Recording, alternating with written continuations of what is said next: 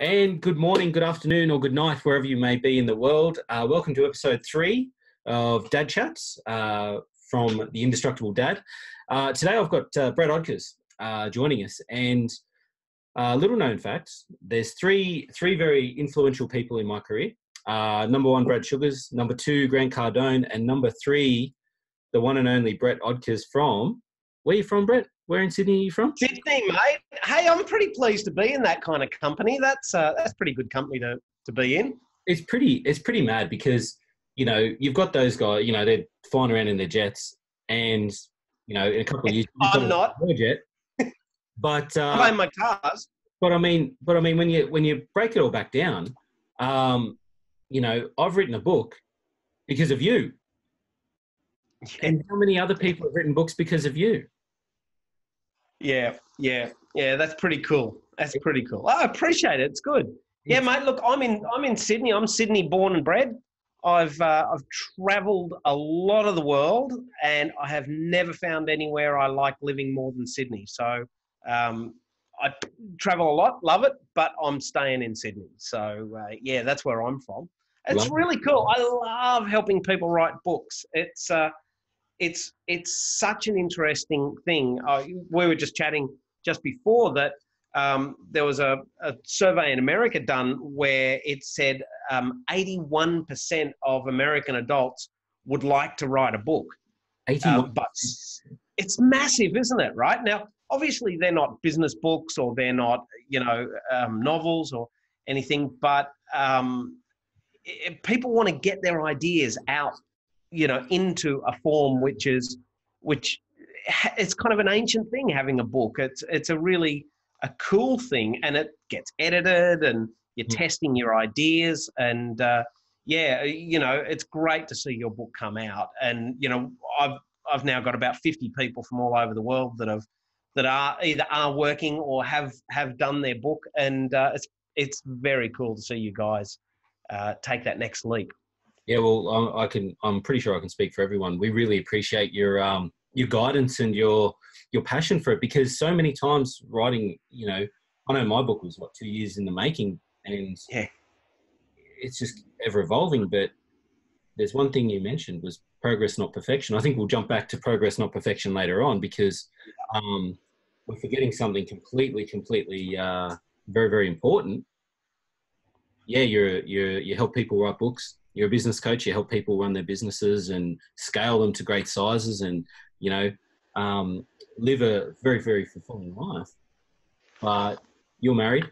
Been married just over 30 years. Just over 30 years. Yep. Just celebrated our 30th anniversary last year. Wow. Which I'm pretty pleased with. I would be too. I think we hit 12 this year. I hope it's 12. I hope it's 12.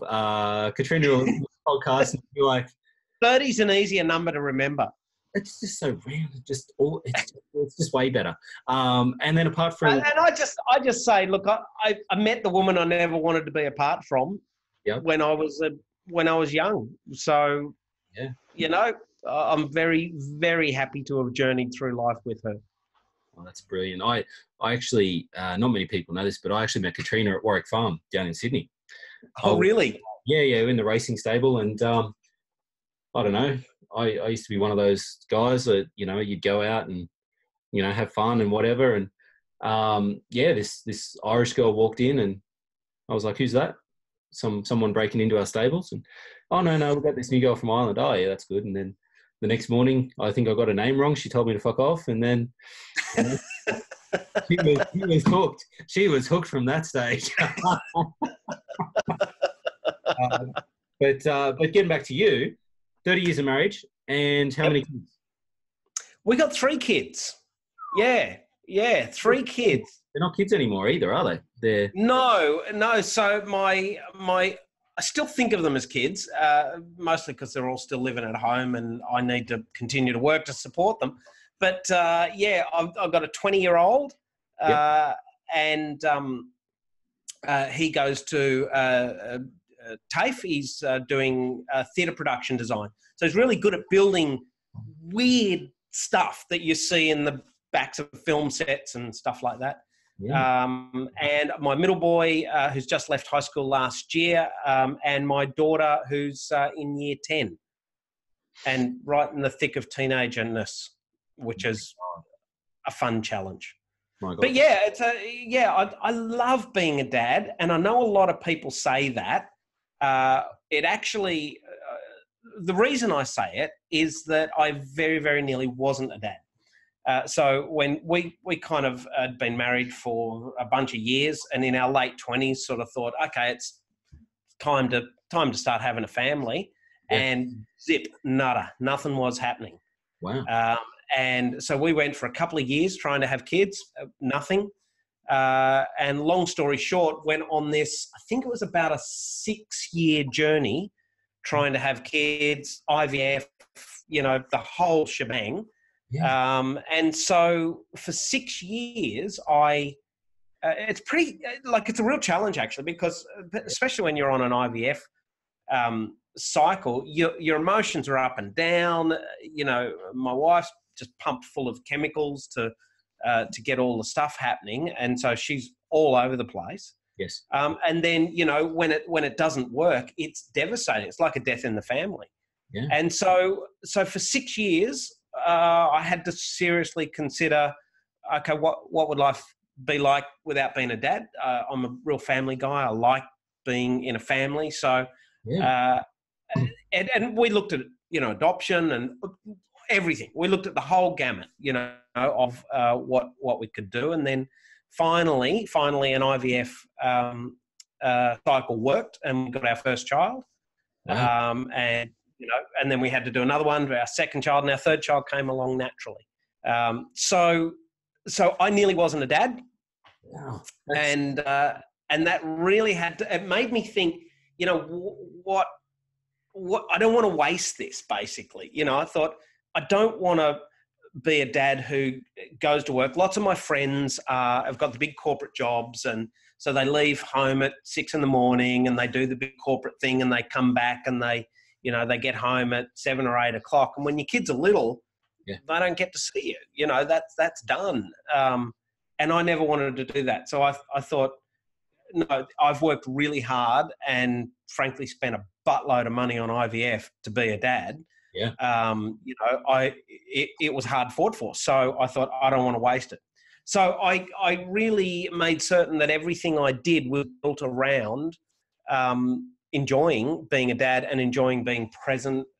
So my work, I always made my work so that when the kids were at school, I could drop them off and pick them up, which meant, I had to take time out at 9:30 to drop them off. I had to take time out at 3:30 to pick them up, and then listen to their complaining on the way home and sort them out and all that stuff. So, I've made certain the how was your day, Dale? And then blah, and I hear about how her day was. It's not always the easiest. And then you got to come back, get back to work, drop them off, make them some afternoon tea, and then get back to work in a good state of mind. It's a bit of a challenge sometimes. It's mad. I remember when we were back in Goulburn. I was doing the same thing. I was school drop off, school pick up. That was my choice. Seeing clients at 9 o'clock at night in the office. Seeing them at 6 a.m. because that was the choice I made. Getting up at 4 a.m. to do a bloody webinar. Before business.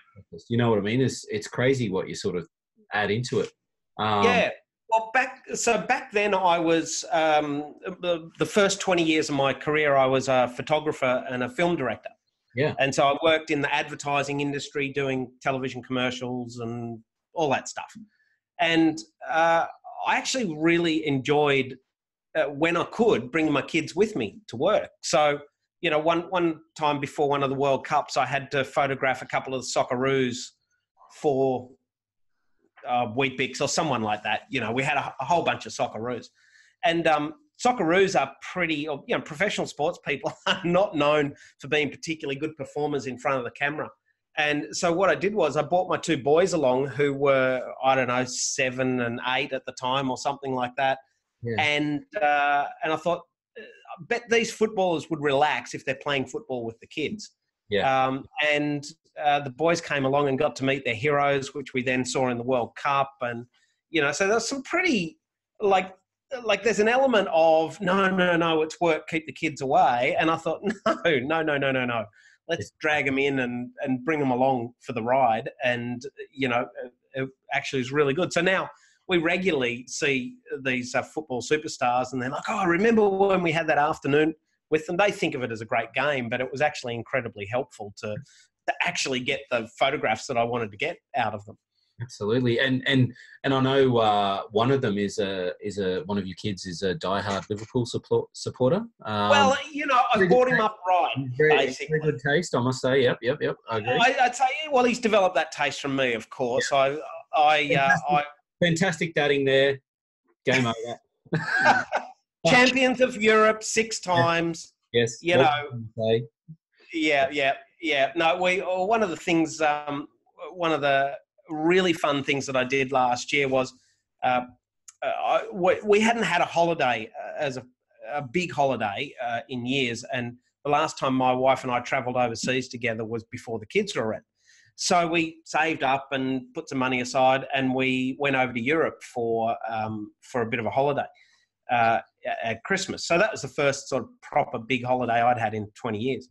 And we made sure that we did a bypass up to Liverpool, and we made sure that we did the Liverpool tour. So my middle boy, Jamie, and I went and sat in the change room, the home room, and sat in the away room, and walked on to Anfield, and it was just an unbelievable experience. And I think about all the things that I could have spent that money on. I could have got a new car or another guitar, or I could have been sensible and put it into superannuation. But you know what?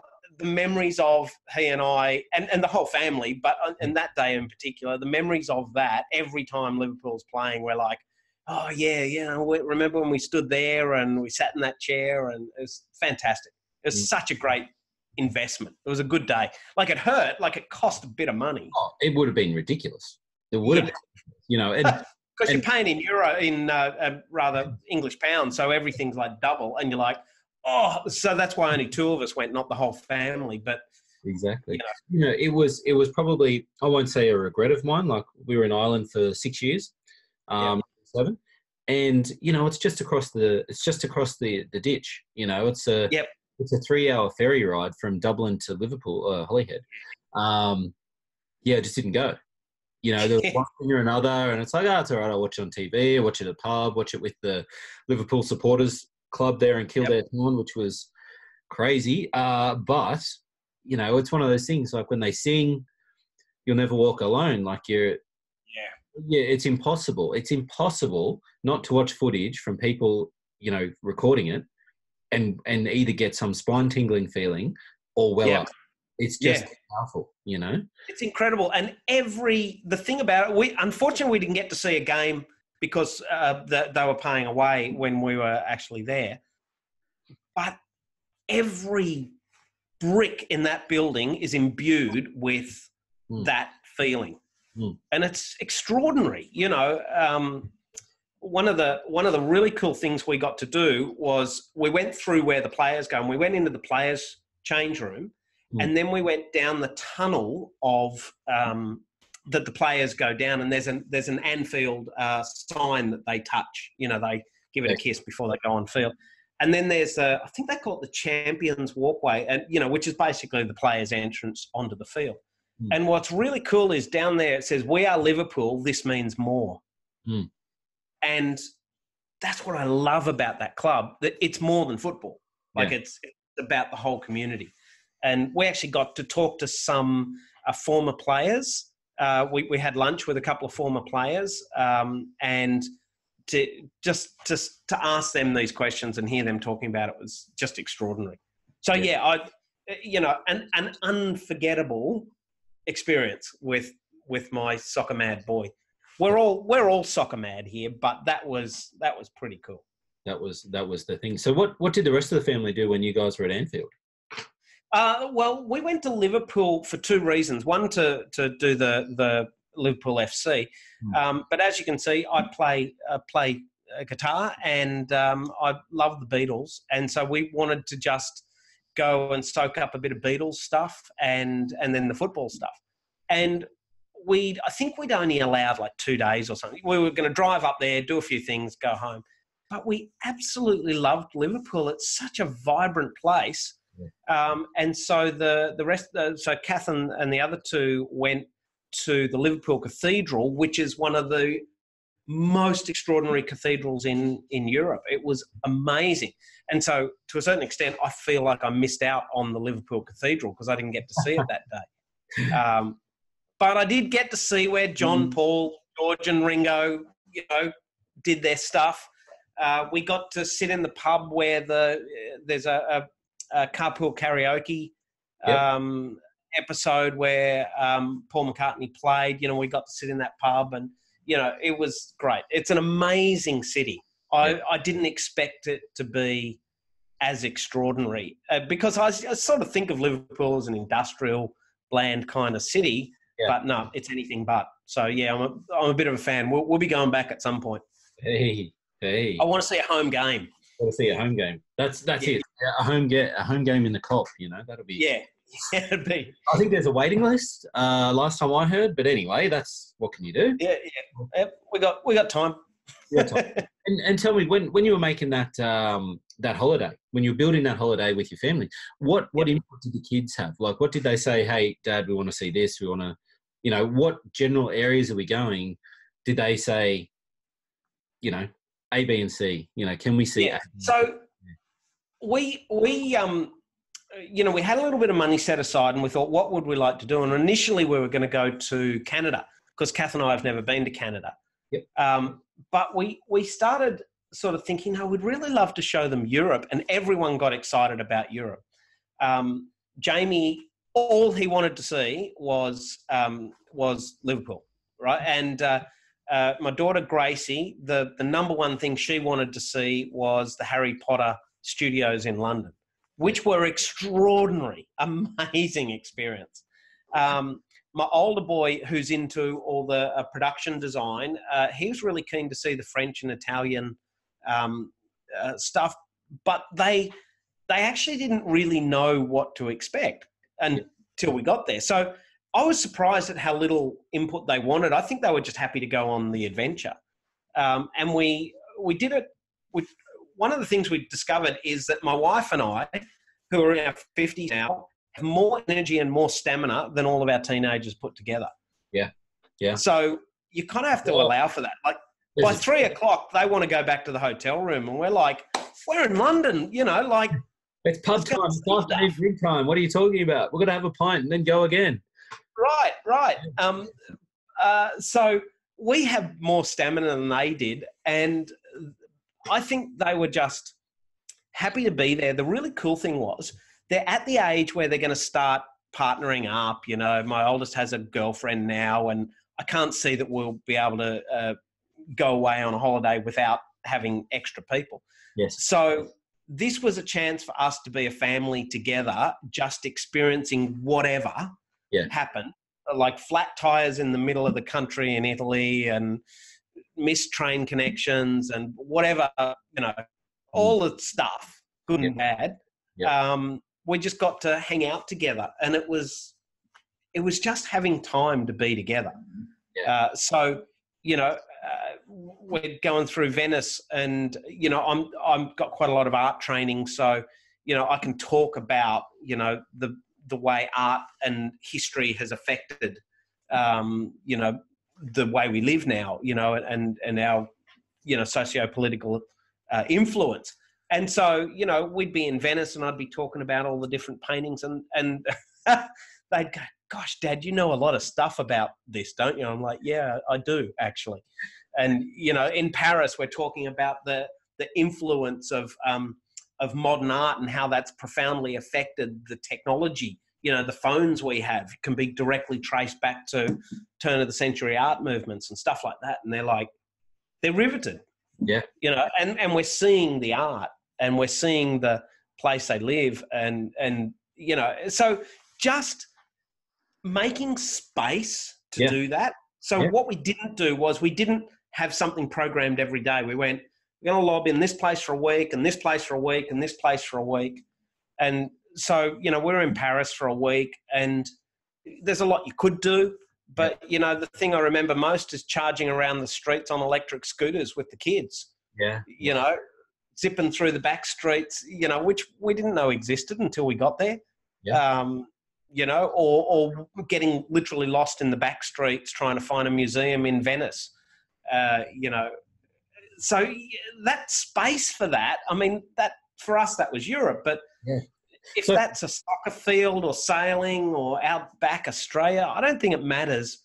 There's precious little time to just make space to hang out together. So we're removing expectations. You know, we're in this area. Yeah.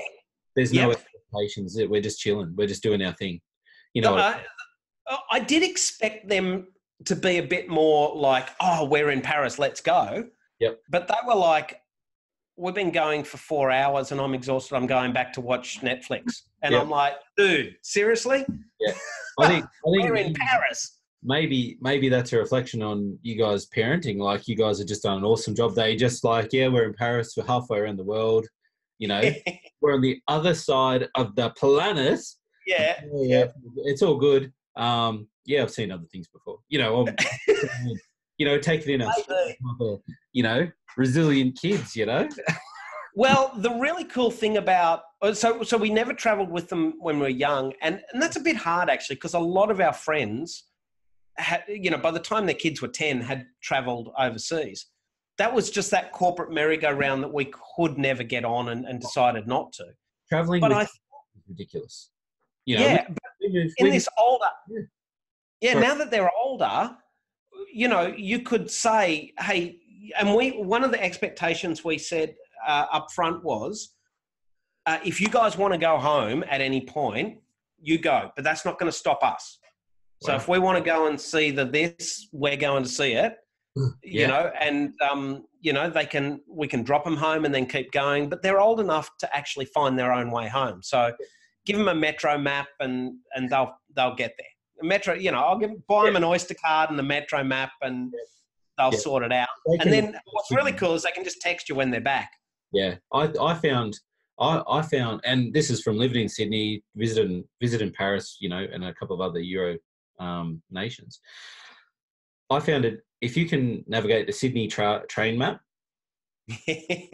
and get somewhere on time, you could be put anywhere on the planet and you could make your way around the town easy. Yeah, absolutely. Even in France, like we, you know, even in France, like we were going to Disneyland there one time and, you know, we just looked at the map. Oh yeah, we'll get this state, you know, this platform, bang, done. You know what I mean? Yeah, and they like working that out. Yeah, it's like an adventure. They like it. It's an adventure. Yeah. You know, it totally is. Public transport 101 in Europe. So, but I tell you what's so, I think of it like an investment. Yeah. In the sense that if I invest some money in something, I expect it to return to me. And the more it returns to me, the better the investment. Yeah. Think about this particular family holiday like that. We invested money in it, and quite literally every day I'm thinking, oh yeah, this, you know, we're talking about visiting Anfield, or I'm remembering the time we stood in the museum line for an hour and a half and we talked about that. Or, you know, we'll watch something and you know, one of the kids go, oh, we went down that street, or, you know, that's an incredible return on investment. Yeah. Absolutely. Like, and what's really interesting is, even though I spent the money last year, that will return on investment for the rest of my life and the rest of their lives. Yeah. Yeah. And so think about the platform for their kids now, you know, like you've set a standard. I don't, you know about your childhood or anything, but could you have? Oh, I didn't go to Europe. Yeah. I mean, my dad, he didn't hop on a plane until I said, we're going to Cairns. You know, later this year. And he went, what? And I said, I've booked us 2 tickets to go to Cairns because I want to go for a holiday, and you're doing nothing. You're just working. So, you know, and he was, I think he was 40s by that stage. Yeah. Oh no, we couldn't afford that. So I've been working since I was 10 years old. Yeah. You know, like I had to earn my own way when I was young. And So do you think that ever worked against you? Like, you know, because every step that you sort of you push that comfort sphere outwards. Yep. We didn't grow up doing that, you know. Yeah. Well, I think there's an independence. You know, like my kids. My wife had a different experience. She didn't have part-time jobs, but I literally, because at 10, my mum, you know, they couldn't afford much, and she said, "Look, we'll feed and house you, and you know, but if you want to go to the movies, you got to earn your own money.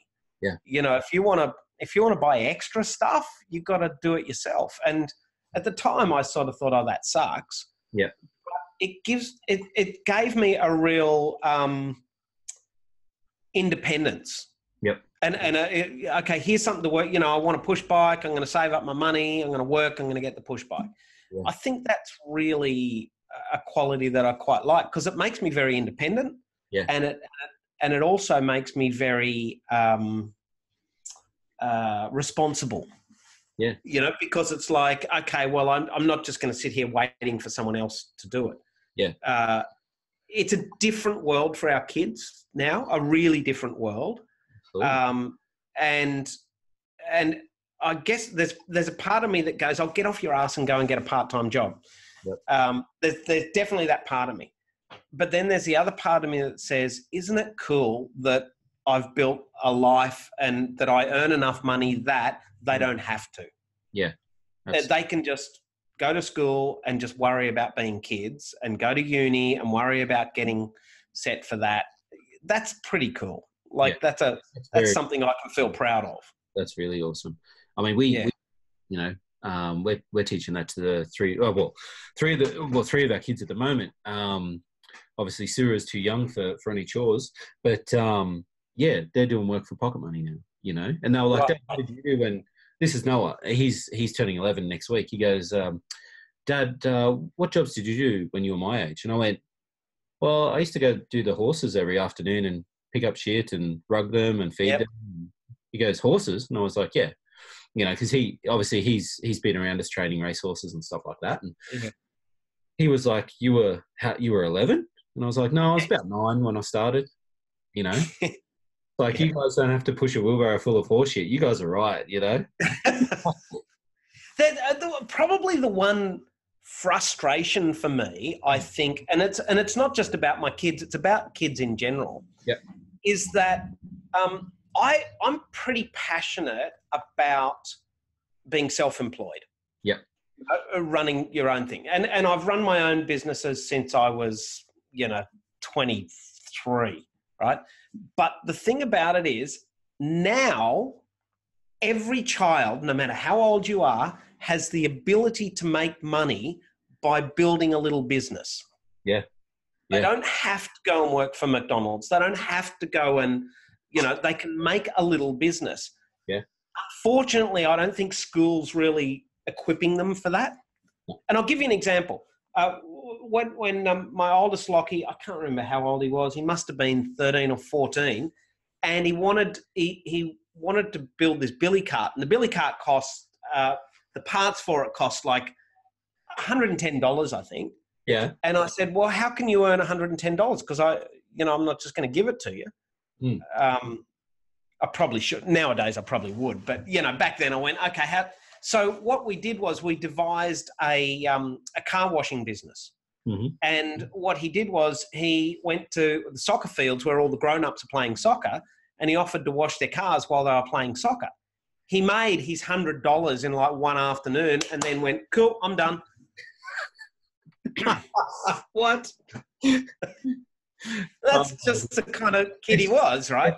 But that's a little business. That's a little business that I'm like, dude, you could earn $100 every week if you wanted to, But then one of my other kids cottoned on, and I said, well, what if you walked up and down the sports fields in the middle of winter and sold fresh muffins?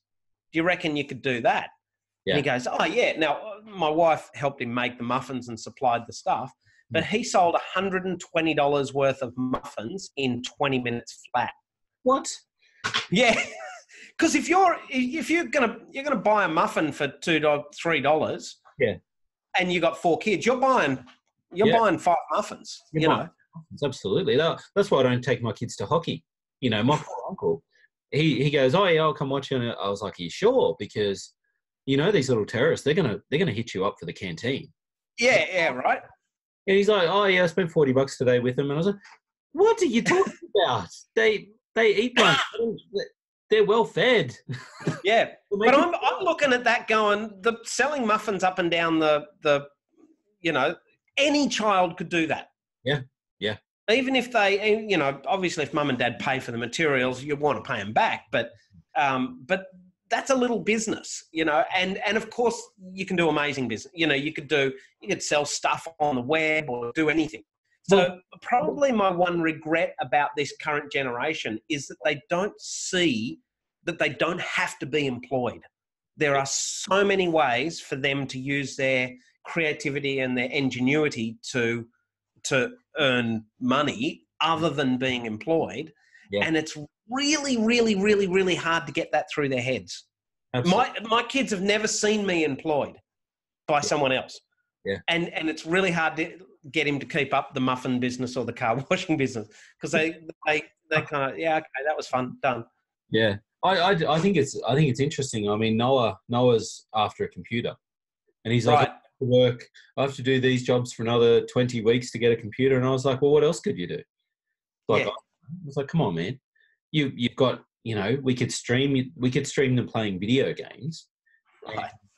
We could get money from them being affiliate. Like they could make money from affiliating. There's a million ways for kids to make money now. That's ridiculous. When I was a kid, having the Nintendo playing Super Mario 3 was the bee's knees. And then Year 5 came around in primary school and it's Mortal Kombat. And now Mortal Kombat 11's out. And I'm begging Noah and Ruin. I'm going, come on guys, what's trending in Mortal Kombat 11? We need to do an about So I don't know. Yeah. Obviously Dad's just trying to be a big kid. But there's so many opportunities, but they just don't see it yet. Yeah. One of our mates' kids buys and sells sneakers, like these collectible sneakers. Oh yeah, makes a fortune. Cool. It's a whole business, and I just Gary Vee or something. I don't know enough about it, but it's these very fancy. It's like $500 sneakers. So here's the thing. So the shops only get certain amounts. So what he does is he pays his mates to go and camp out overnight, get in line to buy these sneakers, and he pays them. Yeah. But they buy these sneakers, and then he gets 10 pairs of them, and then he sells them online at it, because they're so rare, and he makes heaps of money. What a great little business! Gee, brilliant kid, lovely, right? Brilliant, right? But whatever. So that's probably my challenge with this entire generation is they have no idea how much opportunity, because this is not something we could have done as kids. Not in my childhood. Absolutely. And it was only I think last podcast I was talking to somebody about online bullying. They had a bit of that with their daughter, and I was like, shit, that's something we didn't. I finished school in 2000. There was I think Yahoo or I can't even remember it. You'd had to Yahoo everything, not Google. Yeah. Madness. Yeah. Now it's just a completely different ballgame. They face different things, but they face different threats, but they also have alternative opportunities. Yeah. So yeah, it's a bit of a passion that I'd like to encourage kids to have a go, because I think that's something that it's probably a hallmark of what me as a business guy and me as a dad is just have a go, say yes and do it. Yeah. Like the book, someone wants to learn how to write a book. Cool. Okay. Maybe 20 people do, maybe 50 people do, maybe 1,000 people do. So build something that can teach lots of people to write a book. Have a go. Have a go. And I think I'd love to see more of that in the young people, to have a go. Absolutely. And we're probably not the only dads facing that type of challenge with the kids. You deal with a lot of other dads. As you said, in the corporate world, what are you hearing around the traps challenge wise from other dads? Look, I think that the number one challenge I hear, and it's mums as well, actually, but particularly from dads, is the busyness epidemic. Yeah. Right. And they just go, we're so busy. I'm so busy. I'm so busy. I'm so busy. And I'm really a mate of mine who's very successful business wise. Yeah. He said to me about 5 or 6 years ago, he said, Brett, I reckon lazy is the new smart. Yeah. And I don't think he doesn't mean lazy because he's not a lazy, but what he means is the opposite of busy. Yeah. Like having space in your week is the new smart. And recently Warren Buffett, one of the best investors in the world, said busy is the new dumb. Yeah. And probably the challenge with that is if you guys are anything like me, I'm the primary income earner for our house. My wife does work, but I probably bring in 80% of the income. Yep. So there's a pressure to bring in money. There's a pressure to pay the mortgage. There's a pressure to save up for holidays and all that sort of stuff. Yeah. And at work, there's a pressure to do more and sell more and be more and build more. And then with, community stuff or whatever else you do, there's just constant busyness. Yep. And what I'm seeing is that people are busy doing stuff that isn't that important to them.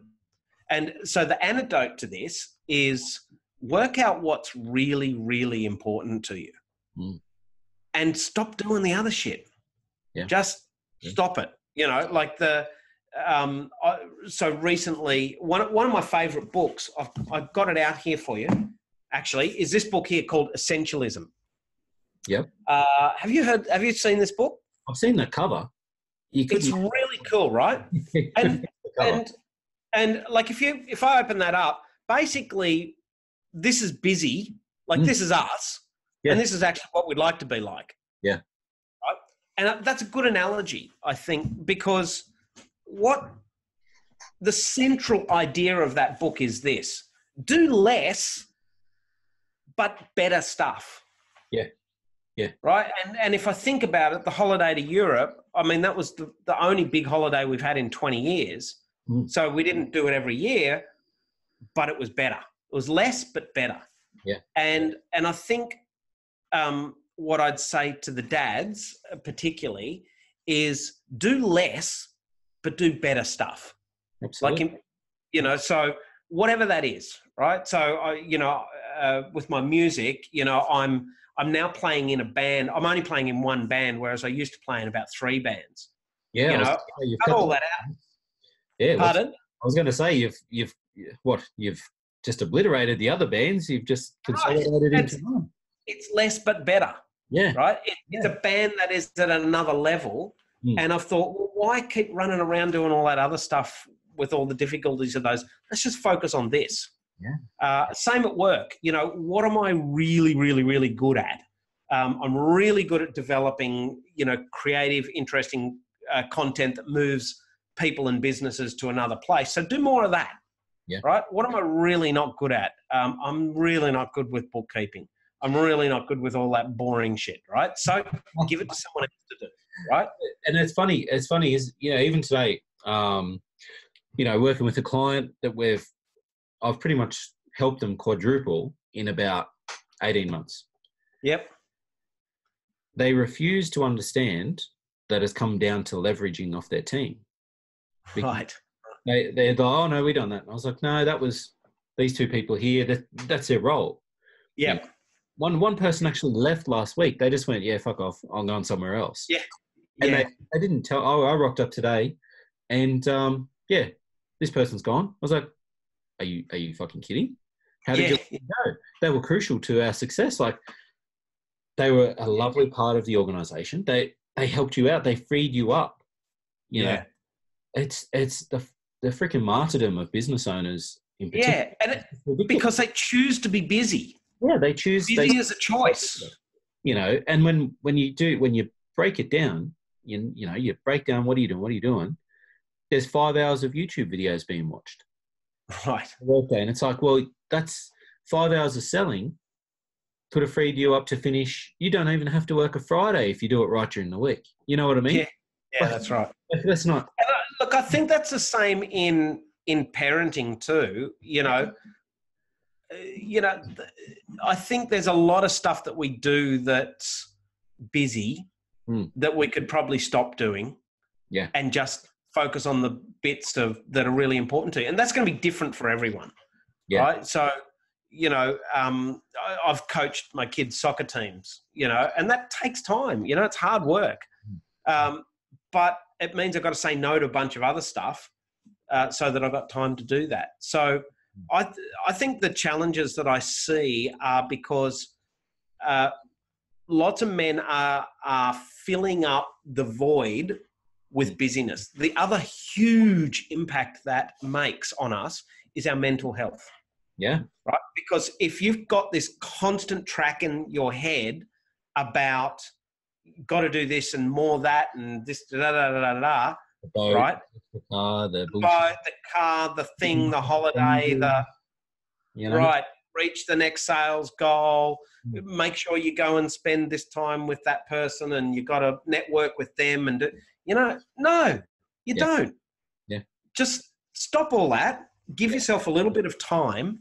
And I actually find that there's a really interesting book out at the moment called Deep Work, and it's looking at the way shallow work or being busy and just doing little bits of work is not producing the results that we really want from our lives or our work. But deep work is about giving yourself time and space to really get into a task or get into a project and really do deep work on it.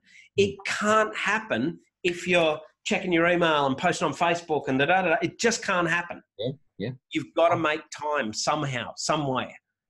So it's a fascinating correlation, deep work, shallow work. Shallow work, we're treading water. Oh, the business is treading water. Mentally, we're treading water. Our relationship is treading water. Yeah. Because you're not doing the deep work. That's fantastic.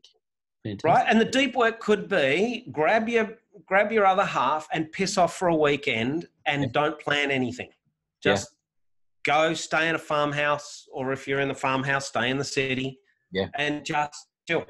Just go and eat lunch and wander the shops and do nothing, that time, because what happens is you'll get a break.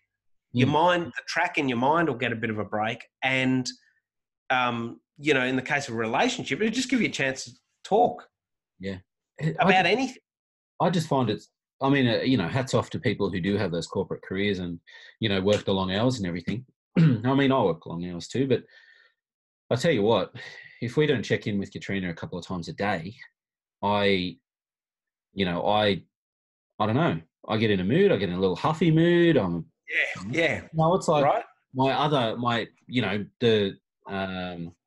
I guess that other part of me, you go, where's that other part of me? I need to,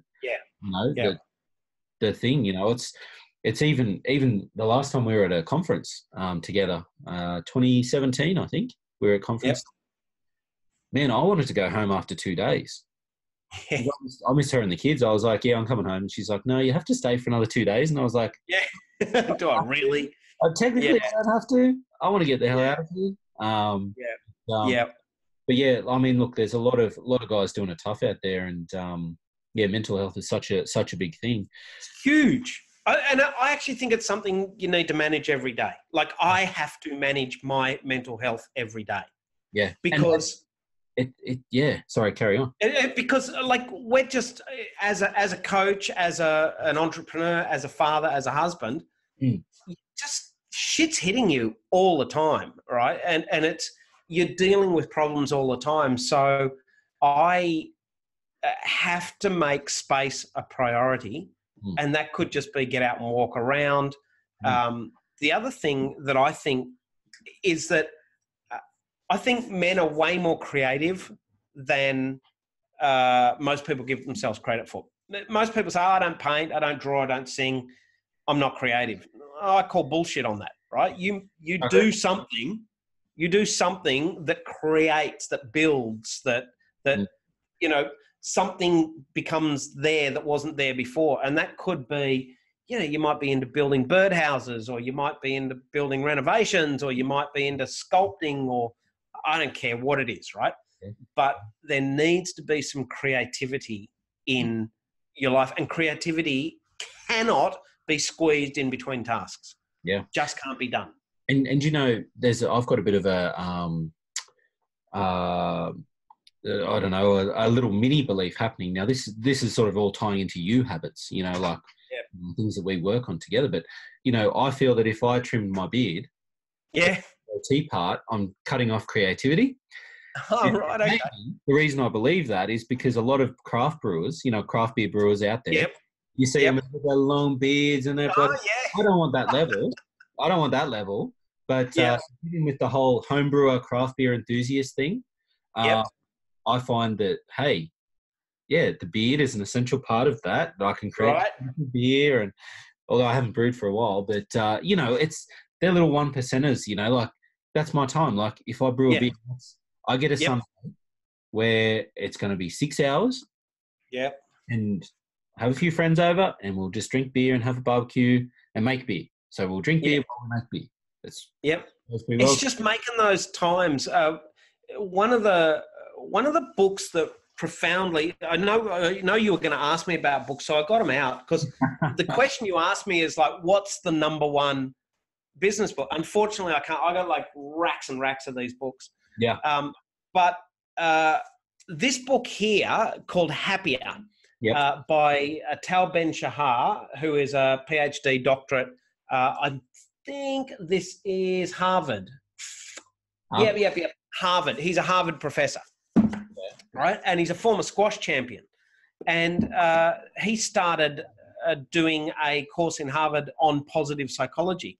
And I think someone sort of said, like, why don't you do that as a project? And, you know, he sort of thought, oh, if 6 students turn up, it'll be great. It's now the most popular course in Harvard University, and he's written a book about it and the whole thing, right? So it's every bloke should get this book, right? Everyone should get this book, because it actually puts some solid thinking around the way we live our lives. And so for example, you know, there's the rat racer who just works hard and hopes that they're going to have a retirement. Or there's the person who goes, no, bugger that, the hedonist who just lives for now and doesn't worry about the future. And he talks about finding a balance between stuff that's enjoyable and has meaning to you, you know, and finding that balance. But one of the best things, the concepts that come out of this is what I call happiness boosters. Right? And he says, what makes you happy? You know, that could be drinking a glass of red wine with your missus when you get home. It could be playing the guitar. It could be kicking the soccer ball. It could be writing in a book. It could be brewing beer, whatever, right? But what he's saying is, traditionally what people have done is work like a dog until they retire, and then with the hope that you'll enjoy it. That's not working for us currently. And that's creating a lot of mental health issues and physical health issues and broken families and all that stuff. What's working much better is deciding on the things that give you pleasure and the things that give you meaning, and making sure you put a bit of those in each week. And they're the happiness boosters. So one of the things I'd say to all the blokes on this call is work out what your happiness boosters are. And make sure you do them every day, every week. And I'll give you an idea of what some of mine are. So one of mine is pouring a glass of wine and talking to my wife for 15 minutes, because she wants 15 minutes to just have someone to listen to, you know. But that's a happiness booster. That's something I can give her. A happiness booster is playing soccer. I still play competitive soccer with my mates. I love playing soccer. Sometimes when I've been in my head a lot, I feel like I've got to do something manual. So I'd grab a guitar and blast away, So playing with my band, playing music is a happiness booster. So is writing. Writing's a happiness booster. So is getting out and having a really good breakfast at a coffee shop. Yeah. Right. So they're not. Love it. I surf. Surf's a big happiness booster for me. So, if I get an afternoon in summer, I'll just get on. It's like 30 minutes that way, unfortunately. Get down and get in the water and go for a blast, So whatever your happiness booster is, you've got to do it more frequently. And I think that that's actually a really strong strategy for managing your mood and managing your motivation and managing all the shit that's going to come your way as a dad in your average week. Yeah, absolutely. I think it's a key prerequisite to being indestructible, isn't it? Right. Oh, totally. Because the opposite is that you never do anything, because in the family I grew up in, that was considered selfish. Like if you did stuff for yourself, it was selfish. Yep. So I really fight that, I sit here and go, I really, I could blast off another couple of emails, or I could do this, or I could do that. But then there's a part of me that goes, no, I need to go and take some time out, play the guitar, do whatever I've got to do. Yeah. One of my happiness boosters. What are they? Brewing. You have it. Well, I haven't brewed for a while. The reason was I was brewing too much, and then I thought I looked down and I went, when was that beer gut there? You were not brewing too much. You were consuming too much. I was consuming too much, and I was like, shit. I want to.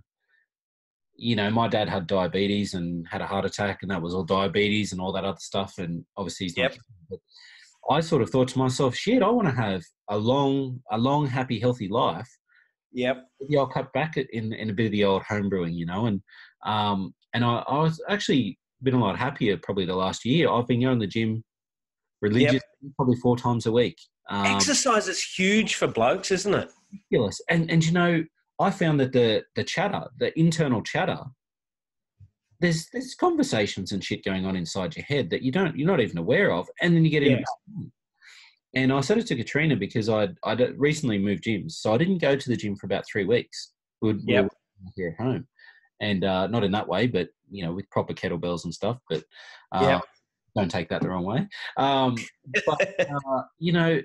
I just said to her, I need to go to a gym. I can't just do it here. You know what I mean? I need to. I can do some things. I can have that accountability somewhere else, right? I just need to be in a place that I'm not instructing anyone. I'm not talking to anyone. I'm just like completely zoned out, and my body's doing work. Hockey. So the gym, playing hockey's another one. If I can't shoulder or elbow someone during the week, there's like, it's a male thing, isn't it? It's like, even just swinging a stick, like golf. I haven't played golf for a while, but that's because the season's on. And that's a happiness booster. Like there's tiny things like having lunch with Katrina. Without the kids, like I love them to bits, but there's times where I just want to grab. You need some time. And it's like, come on, woman, we're going to lunch, and we're going to have three or 4 pints while we're at lunch, and we're going to chat about shit, and we're going to laugh, and we're just going to, we're going to have we're going to bet on fucking dogs or some shit. We're going to, we'll go down and we'll bet on Korean badminton. I don't give a shit. Right. We're just going to get out and do our stuff. Totally got to do that. Like make time. One of the best things I did that I'm really, really pleased I did this. My dad died about 12 years ago, fairly unexpectedly. He was a fit and healthy bloke, had a stroke, and off he was. But we used to, for the sort of 10 years or so prior to that, once a month, I'd take the day off and he'd take the day off, and we'd go and have a game of golf. Yeah. And, there was always a part of me going, oh, geez, that's a day I'm not working. Yep. Now he's not here, and I've got all these great memories of doing stuff with him. Yeah.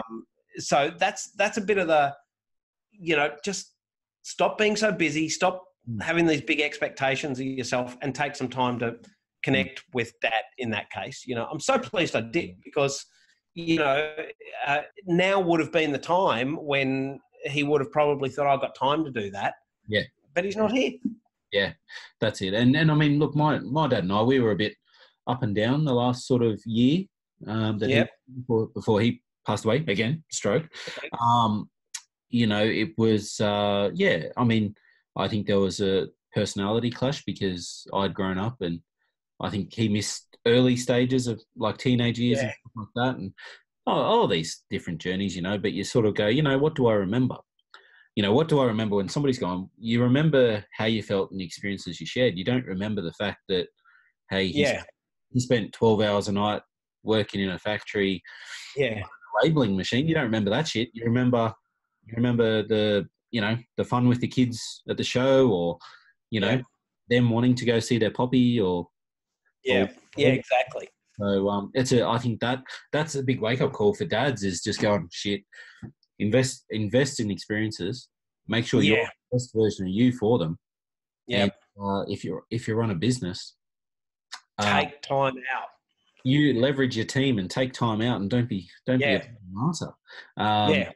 So what we might do, we might wrap up with a little 60-second entrepreneurial flash round. Oh yeah, I'm not good at 60 seconds. It may go longer, so we'll see how we go. Well 60 seconds is a guideline for people like you and I. So if it's 10 minutes, that's fine. It's 10 minutes. So tell me, actually, before we go anywhere, you used to be part of a networking group that met up for breakfast.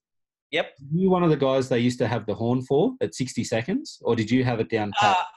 No, I had it down pat, right? So, because part of what I do for a living is keynote speaking and that sort of stuff. And the thing is, every nanosecond you go over time, everyone in the room resents you.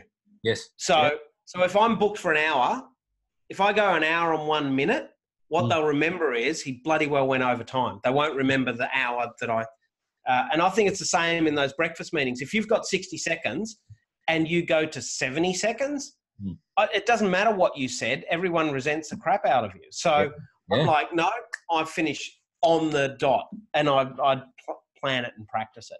But I'm a professional presenter. That's I got that baby down pat. Well, we used to have a gong. We borrowed it from the Rotary Club because we had members. And I went, "Can you guys bring that gong?" And they're like, "Yeah, we'll bring it."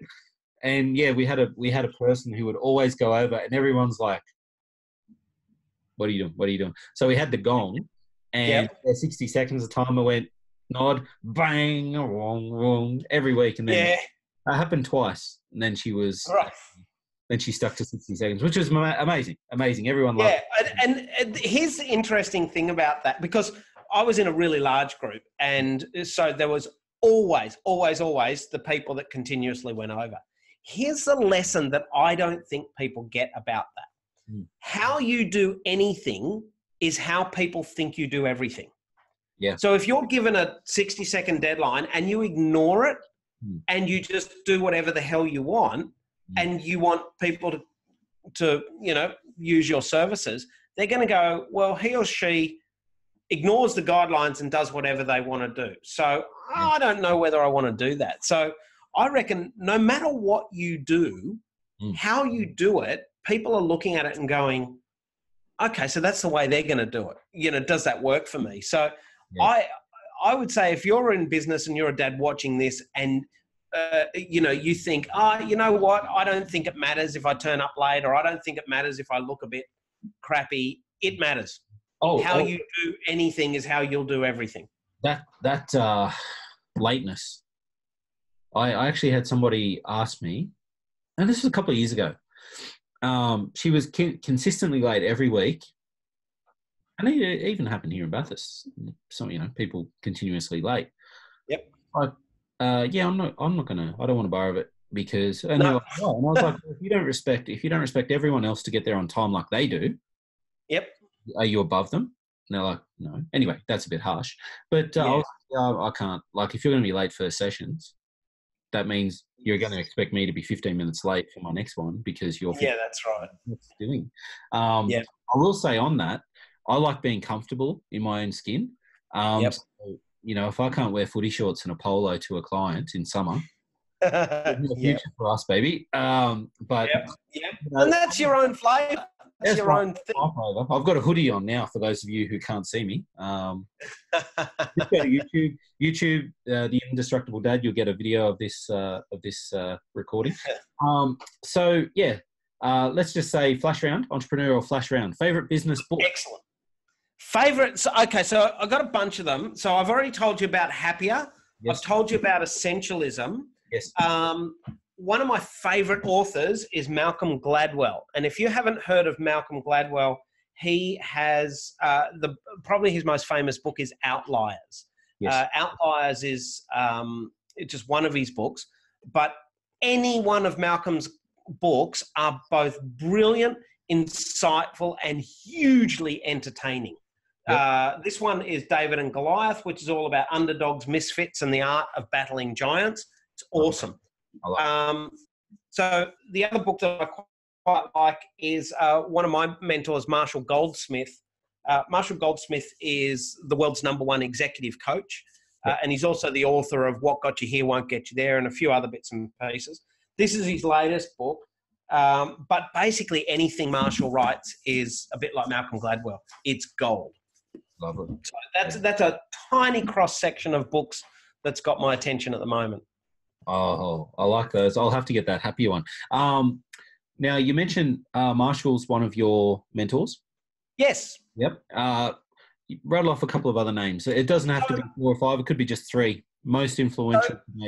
Marshall was incredibly influential. Marshall is, he's a PhD doctor in psychology, I think it is.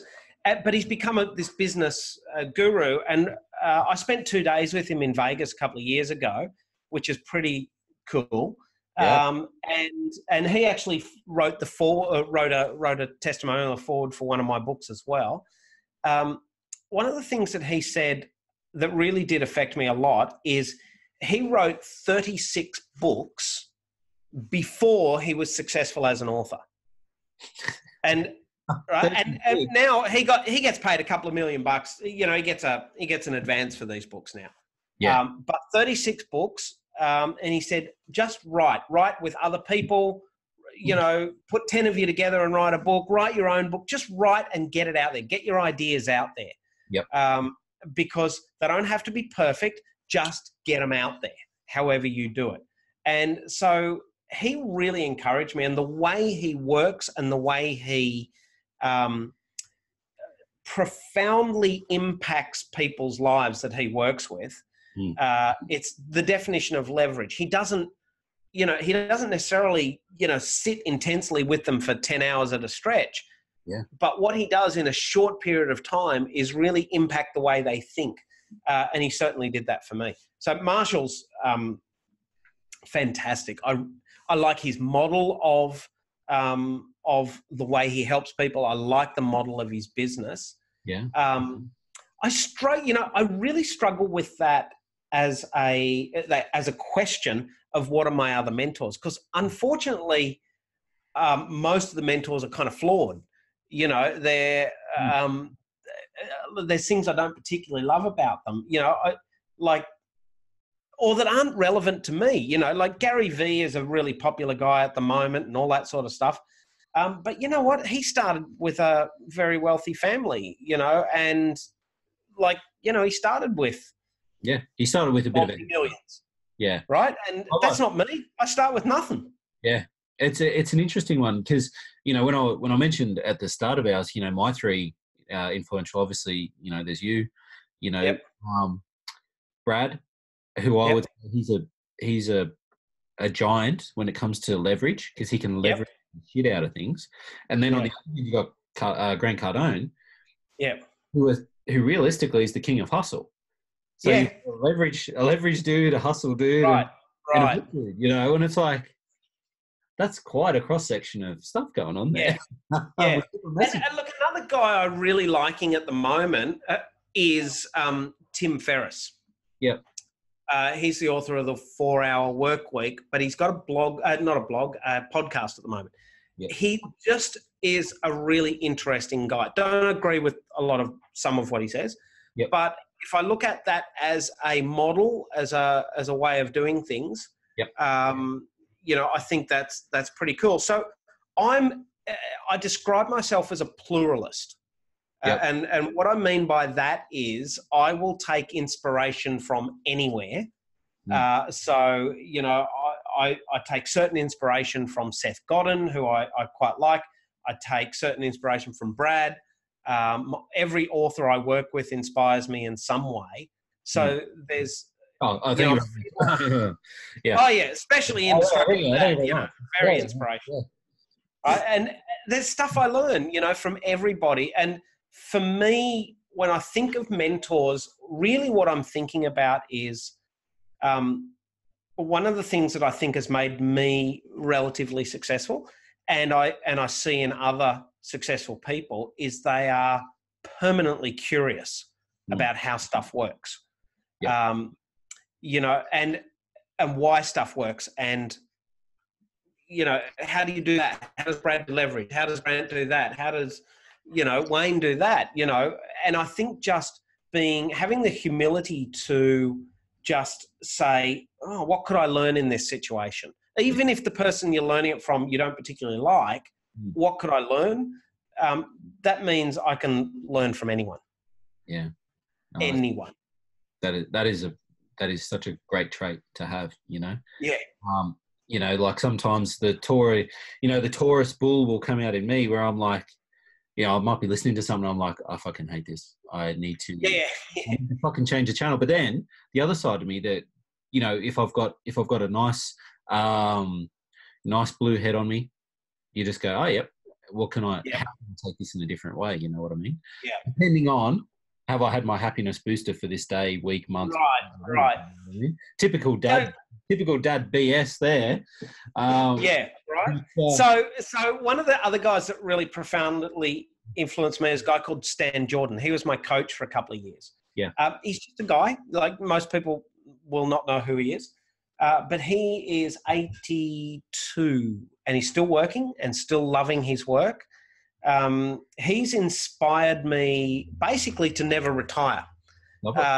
Now, when I say never retire, what that means is I'm not going to do that. I'm 65, so I'm retiring. What I'm going to do is I'm just going to do stuff I really enjoy doing and work out how to get paid for it. Yeah. For the rest of my life. Yeah. And that's kind of what he does. But one of the things Stan challenged, because I think when you're 80, you don't put up with bullshit anymore. So I'd turn up and say this and he just goes, Brett, just stop it. Just stop. Just stop. No, I'm like, what? And I would be like, well, this guy spoke, but he was kind of a dickhead and I didn't like him. And stop. Unless you can stand in, you know, like real learning is standing in the thick of that with someone you don't like and still being able to learn from them. That's what real learning is. And I'm like, okay. And you can't argue with a wise old 80-year-old because they just don't take bullshit anymore. Yeah. He sees straight through that. He sees straight through it. Yeah. Straight through. So finally, what's one motto to share with any dads out there? You know, a phrase, a motto, a belief. Yep. Obviously, we've spoken about being able to, find the positive in any solution and learn more. But I got a bunch of them, but I'll just share a few that mean a lot to me. Yep. The first one is progress, not perfection. Oh, I love that. Right? But anyway, and it's not mine. It's I don't know whose it is, but a really good example of it is General George Patton, who was a very famous Second World War general, and he said that an imperfect plan violently executed today is better than a perfect plan next week. Yeah. So an imperfect plan violently executed today is better than a perfect plan next week. Now, I would just rephrase that and say an imperfect plan enthusiastically started today is better than a perfect plan next week. Or an imperfect book enthusiastically done today is better than the perfect book next week. Yes. So I think about that in a lot of ways. In all the business, just get a campaign out there. Do a Facebook campaign. It won't be perfect. Just work it out. Produce a new thing. Call a new client. do a thing. It won't be perfect. Just make progress. And so as long as I'm progressing, even a little bit, I'm okay with that. Progressing as a dad, as a father, as a business guy, as a musician, that's really cool. Yeah. I think the other saying is that everything I do, everything I say, every feeling I have, every thought I have is my choice. It's my choice, so take responsibility for it. You know, if someone cuts me off in traffic and I blow up at them, I'm choosing to blow up at them. Yep. Which then begs the question, well, what if I chose something different? What if I just chose to let it go? Yeah. Would I be happier? Most times, yeah. So then, you know, the teenagers have a crack at you like they usually do. You know, how was your day, Dale? Wah! And you're like, okay, so I could choose to say, don't talk to me like that.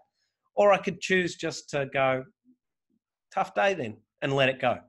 So everything's a choice. Yeah. Even if someone comes up and punches me in the face, what I do about that is still my choice. Yeah. Yeah. I can choose to react, or I can choose to walk away, or what, right? It's all my choice. That gives me enormous power. Enormous power. And I think a lot of people forget that power, don't they? You know, it's huge. I heard something very similar. It's exactly that. Marco Pierre White, you know, he's known as the guy who made Gordon Ramsay cry. Right. Okay. Yeah. They asked him about it, and he goes, "Well, I didn't make Gordon cry. Gordon chose to cry. There's a big difference, you know." It's like, it's the same. You didn't make me angry. I chose to be angry about what you said. Yeah. That changed my relationship. Actually, because after 4 years of marriage, everything got pretty tough. But learning that my wife didn't make me anything, that I chose my reaction, that changed everything. Yeah. Completely. So that's a really important one. So progress, and it's always my choice, I think. But here's the thing that I want every dad on this program to know. And if I could make a billboard, or if I could have a saying, something along this line would probably be it. You guys are more powerful than you think you are. You have no idea the strength and the power you have. So whatever you do, you've got this. You can do it. And I reckon not enough dads know that. Yeah. Right? So do it. Don't do it perfectly. Do it imperfectly. Yeah. But you've got this. Yeah. Right? And that's what I want them to know. It doesn't matter whether they decide to homebrew, start their own business, start a family, get out of a bad relationship, whatever it is, you've got this. Yeah. Yeah. So, and I think that's we don't get told that enough. No, we don't. So that's what I want them to know. Well, that's a beautiful message. And we may have to actually change the title of the episode to "You Got This." Damn it. Yeah. But that's perfect. But it's perfect. You know, we're like, you know, and I'll agree. Like when I was growing up, I never imagined I'd have 4 kids. Never. You know, I come from a divorce background where, you know, one parent here, one parent there, you know, 2 hours away from each other.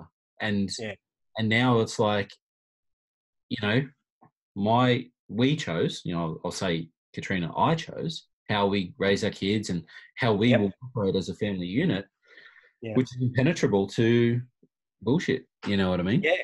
And there's too many families out there are torn apart every day because they refuse to make that choice, make a choice of what things are going to be, you know? So because your capacity, your power is greater than you think. Absolutely. Much greater than you think. It really is. So yes. Yeah. We're amazing. We're indestructible. Anyway, Brett, we'll let you go. Thank you very much for it's been my pleasure. 3. It was really enlightening, and I can't wait for some feedback and some questions that we can probably do a follow-on Q&A. I'm sure we will. Love to. Anytime. All right. Awesome. Thanks, Brett. All right, dude. Thanks for having me. Cheers.